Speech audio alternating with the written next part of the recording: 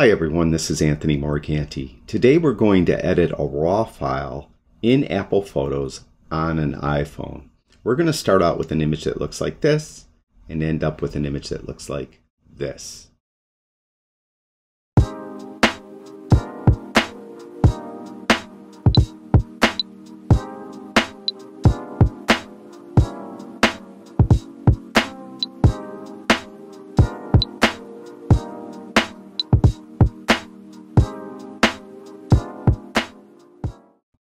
Okay, I have Apple Photos open on my iPhone, and I have some images on there, and a couple of the images are from my Nikon Z7 II, and we're going to edit one of those images. Now, in a previous video, I demonstrated how to get images from a camera, such as the Nikon Z7 II, into Apple Photos. If you haven't seen that video, in the description below this video, I'll have a link to a playlist. That playlist will contain all the videos I've done on Apple Photos. Now, I want to edit this last image here, so I'm just going to tap on it. And I can't really see the entire image, so I'll just tap on the image again, and then I could get a look at the entire image. This is an unedited RAW file. So I'm going to do all my editing on my iPhone.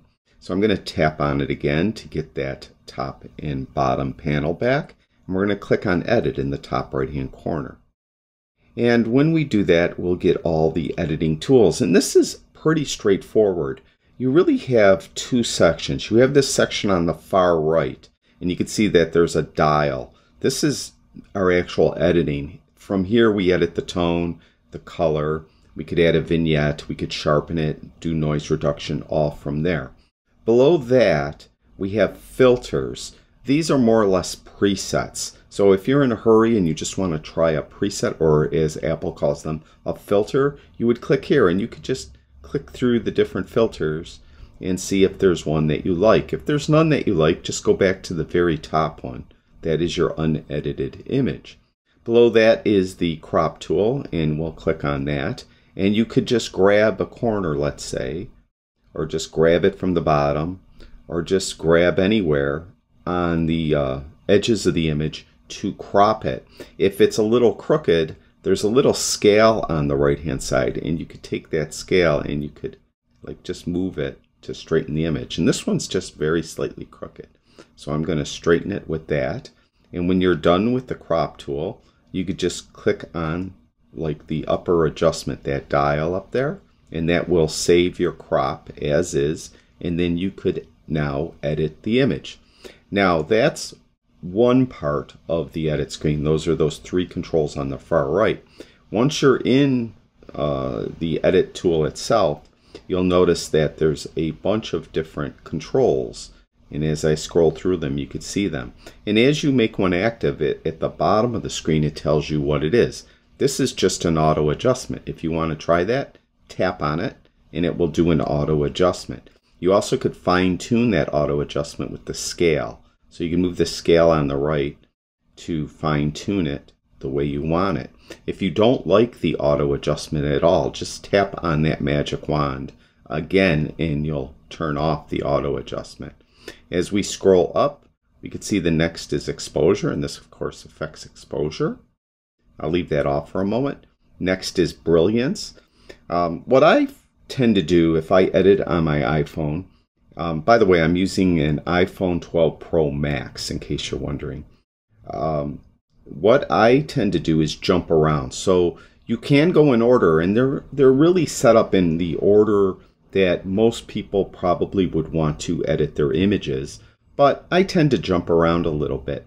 For instance, I found on an image like this that I exposed for the sky, so much of the image is dark. I found that brilliance works pretty well. So I'll do a brilliance adjustment right away. And you can see that considerably, I moved it considerably to open up the shadows basically. Then below that are highlights, and I could rein in the highlights or boost the highlights here. And I think I'm going to rein in the highlights a little bit.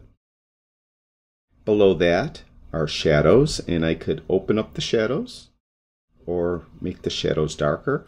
I think the shadows are pretty spot on, so I'm going to leave those alone. Put that back at 0. Below that is contrast, and I could add contrast or make it flatter. I think here this is pretty much spot on as well, so I'm going to leave that alone. Or near 0, that's good enough. Below that is the brightness control. Now the difference between the brightness control and at the top, that exposure control, is the exposure will brighten or darken every single pixel equally, whereas the brightness control will,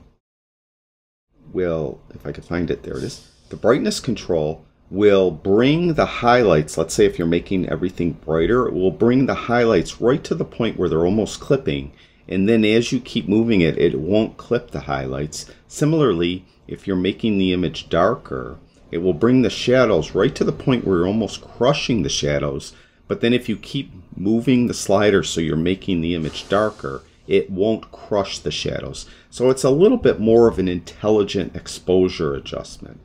So you can see if I keep moving it up, it's going to bring those highlights almost to the point they're clipping, but it won't allow them to clip. And similarly with shadows, although it looks really dark, supposedly it wouldn't crush the shadows. So I'm not going to move that one. I think the brightness of the image overall is fine. Now the black point, I do want to make the darker parts of the image a little darker, so I'll just move this down. And this is all the black point does. It'll make the blacker or the darker points of the image just a little darker in this case.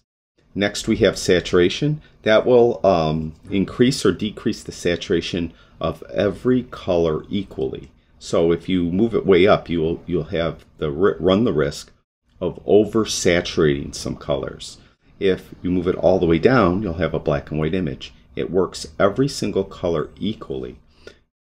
The vibrance control, on the other hand, which is directly below that, that will bring colors just to saturation, but it won't oversaturate the colors. Also, if you move it the other way, you won't get a totally black and white image. What it will do is colors that were saturated will still have some saturation in them, and colors that didn't have much color in them at all, that will turn monochrome.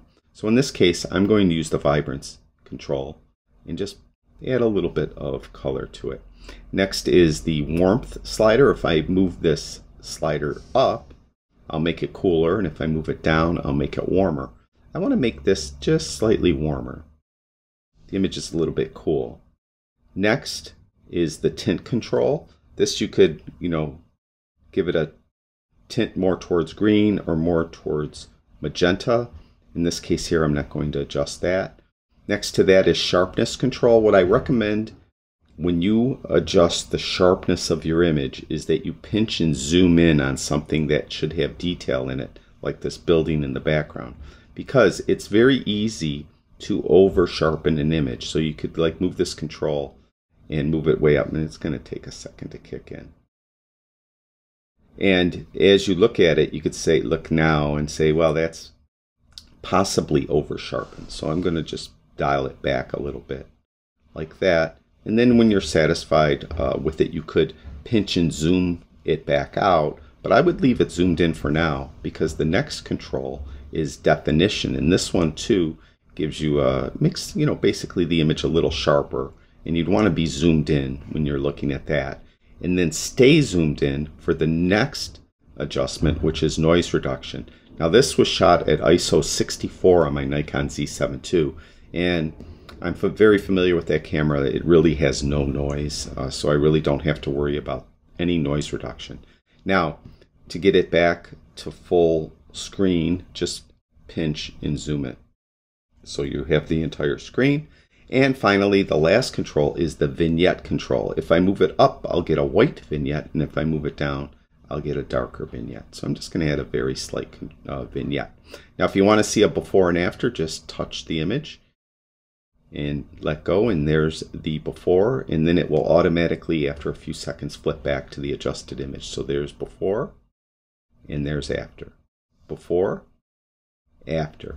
So when you're satisfied that you're have it processed the way you want, just click the Done button in the top right hand corner.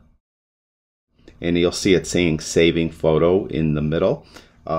Apple Photos on the iPhone or on the computer or on your iPad, it's a non-destructive RAW editor, so it's actually not writing to the actual RAW file. It's saving all these edits into what it calls the catalog. And whenever you view that RAW file in Apple Photos on your computer, iPhone, or iPad, it then applies the edits to the JPEG you're viewing on your device, whether it's the iPhone, iPad, or computer. So it takes a second to save those adjustments to the catalog.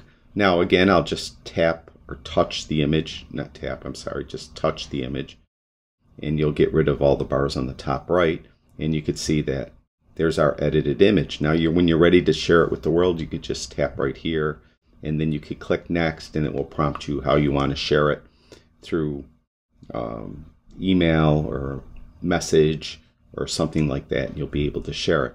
And that's it. That's how you go about editing a RAW file on an iPhone. I'm going to do one more video in this series. We're going to edit a RAW file on an iPad, and then I think I'll wrap it up unless someone has a better idea. You'd like to make a suggestion, let me know in the comments below. Thank you, everyone who watches my videos. I really do appreciate it. Talk to you guys soon.